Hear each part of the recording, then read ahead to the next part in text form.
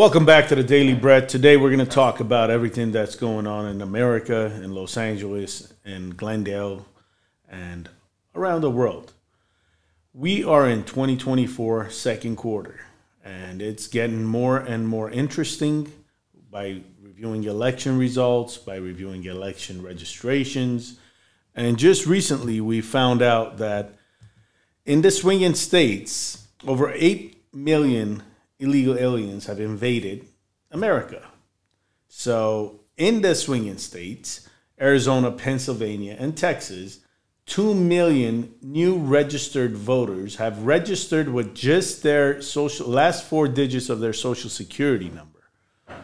That's awkward, right? You don't need ID to register, a passport, but 4 digits of your social security that just got issued by the Department of Homeland Security to all the new illegal aliens for their work authorization.